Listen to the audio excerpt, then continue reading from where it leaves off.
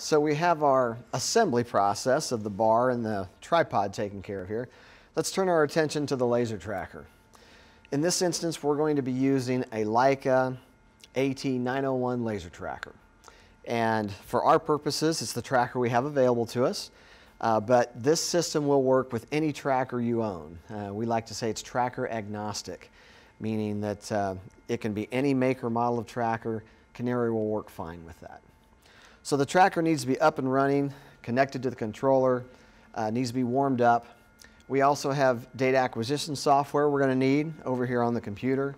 Again, we don't care what version of data acquisition software you're using. We just need to make sure that we can get some XYZ points to download into the KinAiry analysis after we're done. Now we need to position the tracker relative to the bar. And there's 4 criteria that we need to manage with that. One is the bar needs to be nominally level, just visually level, it's just eyeball level. And then we're going to make sure that the bar is at the same elevation as the tracker itself. We need to square the tracker up to the bar, and as we do that, we want to be sure it's pointing pretty much directly at the center of the bar, which is target B. And then we also have to manage the distance between the tracker and the bar. So we'll begin that process here. We've already kind of taken care of the clocking of the bar for level when we locked it down. So what we want to do now is raise it up or lower it to bring it to the right elevation of the tracker. I'm going to work to set it to the right height relative to the tracker. So we just loosen up the bar, and I'm just coming down here. These are all just visual cues we're taking here. We're just making sure they're kind of eyeball correct for their position. So if I come up, probably come down just a notch or 2 here. That looks pretty good. So I'll lock the stand back down to the tracker's perspective and take a look and see that, yeah, we're pretty much level with the tracker. That's good. And now I want to take the tracker and I'm going to just look through the assembly and set it so that we are pointing nominally square to the bar itself. Really looks like we're in pretty good shape. So I'll lock that back down and we're squared up. The component we need to do now is we need to actually make sure the tracker is the right distance from the bar.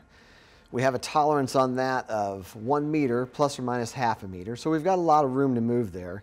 I'm going to go ahead and let the tracker tell me what that distance is because it is a distance measuring device. We're just going to go ahead and use it that way. So I'll set my SMR here in the bird bath. We'll home the tracker. And now it's up and running. And then we'll simply draw the SMR out to target B. And in my acquisition software, I have a utility called Live Data that will give me some raw information coming out of the tracker. And we said that we want to be 1 meter plus or minus half a meter. Well, we're at about 1,100 millimeters right now. I know that this particular tracker likes to be back in that range a little bit, just because when we take some low vertical shots, we want to be sure that the bird bath doesn't clip that measurement. So I'm going to go ahead and move that back a little bit here.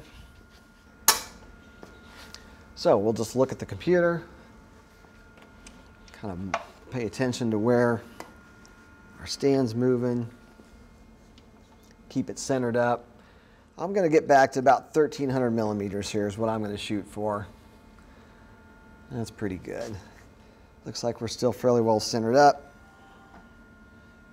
Put the stand back down. Check our squareness here. Looks like we're in pretty good shape. So one more thing to be aware of when you're setting up your tracker is to make sure you install the weather station near the bar. If you look down here, we've got the weather station probe and we've got it connected near the bar and it's set up so it's just monitoring the temperature of the air in the environment of the bar. So now we have the bar has been installed and assembled. Our tracker's in the right location. We've got our software up and running.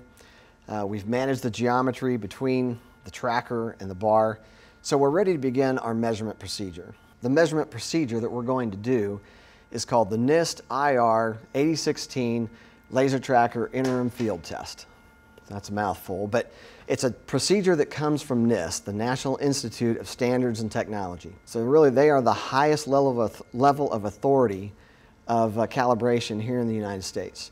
So they are the ones that created this procedure that we're going to follow.